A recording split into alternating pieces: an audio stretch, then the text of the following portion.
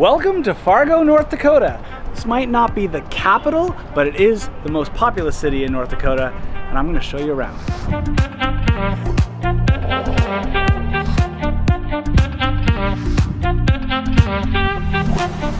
That's the one. That's it. That's the same thing. So one of the first recommendations I've had is for coffee, so we're going to Youngblood.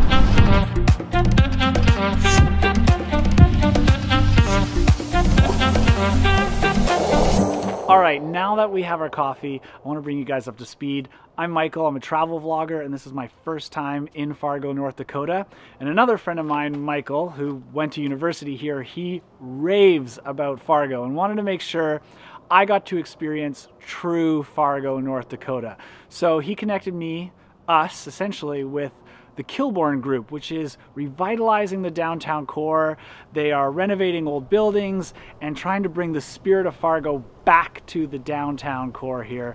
And we're about to go meet with Adrian, who's going to show us one of the most iconic buildings in Fargo called the Black Building. But also this afternoon, we're going to check out a number of other places. So hang tight. But first, let's go meet Adrian.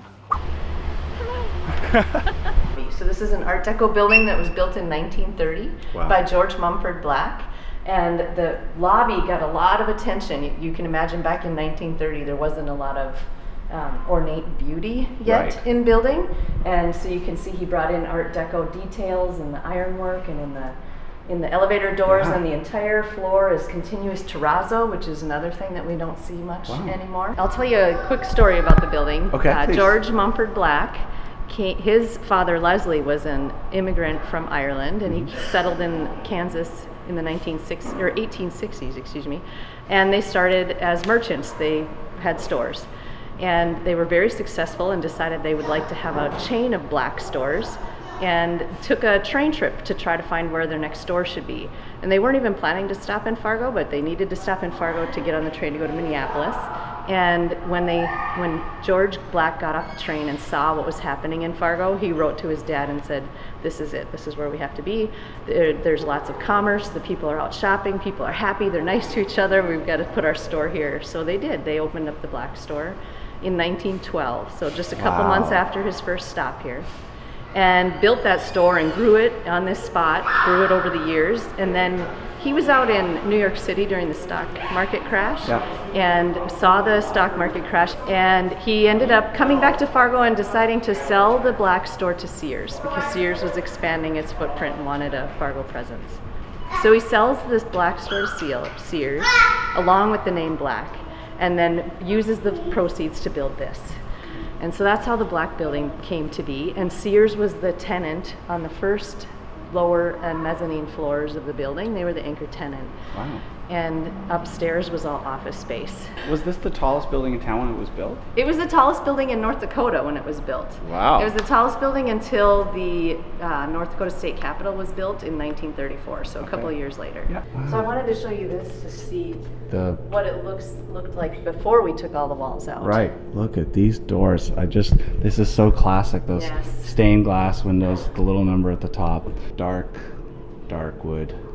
Bronze or goldish colored round door handles. So this is what the building looks like without all of the offices in it. This building is very special in downtown Fargo to have windows on all four sides of the building, because it's tall and there's not a building right next to it that blocks. You know, all these other buildings are wonderful, and they have another one right next to it. 2 sets of windows, front and back only. Yes, so this building is just flooded with light when you take all of the... There's so many windows, and they're so large. There's 280 windows, I believe, in the building. There's a stat. Yep, and they're all original to the building, so they're all being replaced. Wow, look at the fittings. And you can see there's marble base. And wow. We took the marble baseboard off the bottom and are cleaning it up, and we'll put that all back on. So a service elevator, still functional. Being repaired, you said? Being replaced. Being replaced with the modern one. I don't think I've ever looked down an elevator shaft before. That's good. That's enough. That's the actual blueprints of the building. Oh. And the wallpaper. So that's the hand-drawn architectural drawings. Wow, hand-drawn, yeah. Gosh, those were the days. Converted some of the old radiators to hold the table. And this, I'm guessing, is a railing from some element. We found an entire room full of these giant leather-bound ledgers. Wow. And it's all handwritten ledgers dating back to, you know, the Black's store when it opened in 1912. So. Wow, that's incredible. We kept one to make this little photo book, but then we donated the rest of them to the North Dakota State University archives. Right. I am very impressed at how you guys have taken this amazing old building, but you're really maintaining the heritage, the authentic original feel of it, keeping things like this, reusing some of the older items as in new ways as tables and whatnot, and showcasing the blueprints and as a wallpaper. It's it must be really proud to be. Are you Fargoans? Yes, we're Fargoans. As a Fargoan, downtown Fargoans. to keep this. Anyway, I think that's great. Yeah, that's really important to Kilbourne Group. That's really why we exist. Do I get to tell you a little bit about us? Yeah, too? please. So we were founded by Doug Burgum, the governor of North Dakota right now. And the reason he started this company is because he would see the pain that his mom felt when a building was torn down. Mm-hmm. And so he just couldn't. The first building that he had the chance to take on was the Renaissance Hall building in downtown Fargo, and it was days away from a wrecking ball. And he just couldn't bear it. And he saved it. And now it's the architect school for North Dakota State University. He saved it. He donated money to renovate it. He got to know a lot about renovating old buildings and donate the building to the school then. Oh, very cool. And now, a couple of years later, he incorporates Kilbourne Group, and now he has a team of 40 people down here that have the same passion for old buildings and this downtown Fargo neighborhood. Yeah, it's not just the Black building, it's a number of buildings. It's a number of buildings. We have a number of buildings just right in this crossing of Broadway and 2nd Avenue North that we're taking care of. Revitalizing the downtown neighborhood. Of course, you have to take these old buildings and make them compatible with today's technology, more outlets, air conditioning and everything else. But you are still really keeping the feel of the old building. And we are. Here's a fun example of that. So this is a rendering of what the building will look like when it's all done. Yeah. And this sign used to say Sears. Yeah. And of course they left in the early 70s, but we redesigned a sign that is in the same shape, and we're going to put the name Black back on the side of the building. Very cool. Yes. Little jiggle. Right. It's the Black building, you gotta jiggle. Eyes of that door.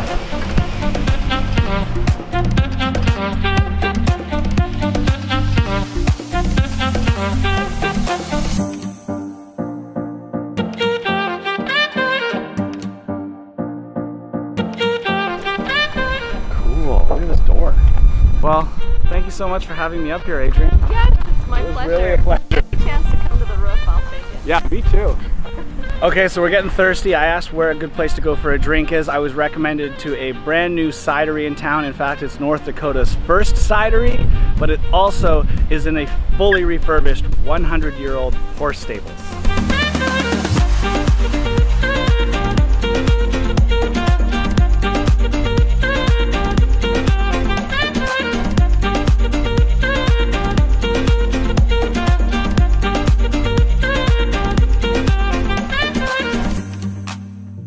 And then we found this farm contract from 1904 in that east wall over there. Just like in the wall. Yeah, and it's actually from the farm from the first mayor in Fargo, his farm. First mayor? Yeah, this is what the inside looked like. We gutted it down to the concrete, and then that was the first wall that went up. So we literally did everything except for the plumbing and electrical. And we wanted something that was older, something that wasn't new, because we just like older stuff has more character, and something that was affordable. Yes. So we were able, it took us about a year to reach an agreement with Kilbourne to let us do the work, so we were able to afford a cheaper rent. They were able to benefit because otherwise the building would have been, too expensive to redo it, so it would have just gotten bulldozed down. So we were able to preserve it. All of this wood is original to the building, which she'll tell you later. I was just going to ask how much of it is all of this wood reclaimed, or I denailed and sanded myself. No. In the whole building. I tell everyone, like, I just want you all to know, I did it. These hands, yeah, I have like permanent scars. So this is the wood that the exterior siding was nailed to. And so each piece of wood had like 20 to 30 nails in it. And so we had to take all the nails out, sand it down, and then this smaller width is actually the secondary ceiling turned upside down. Guys, this is Ethan, owner and founder here of Wild Terra, along with Breeze. Correct? Breezy. Breezy, sorry. This is it pretty much for production for cider for now. Wow. So right now we're getting juice from Pacific Northwest, and that allows us to get juice whenever we want, ferment whenever we want, do it year round, and I'll continue to do that. But this fall, the focus is going to totally shift, and we're going to be looking for any and every North Dakota apple we can find. Yeah. So whether that's your neighbor's backyard, or a farmer has a shelter built of some apple trees, or some people have already contacted us and said that they planted trees to attract deer on their hunting land. They're not really using the apples very much, and so it's kind of like going to be a mix of where we find them, like all over the place. Oh wow, you got Tuesday nights, movie nights. You guys stick around. That's our movie night. So we turn all the furniture kind of movie theater style. We got a 110-inch projector screen. Wow, Bust out the shuffleboard. popcorn maker. Yeah, 18-foot shuffleboard. You don't see that in town very often either. Beautiful. This is the original flooring that was in here. We took it out one board at a time, My. stored it, brought it back, sanded it, reinstalled it. Gosh, it's what do they call that? A work of love or something like that? This is a work of something. Just a lot of work. Just a lot of work, yeah. How many different ciders do you have at the moment? We have 20 taps, 2 are local craft beer, so the other 18 rotate, mostly of cider, but we do have a couple meads that find their way on tap every once in a while. We have other meads in bottle, we have a full wine list as well. Wow. But yeah, the cider is the focus, so there's any time between, you know, about 18 to 20, 25 ciders, because we also carry some in bottle and can. All right, where to next?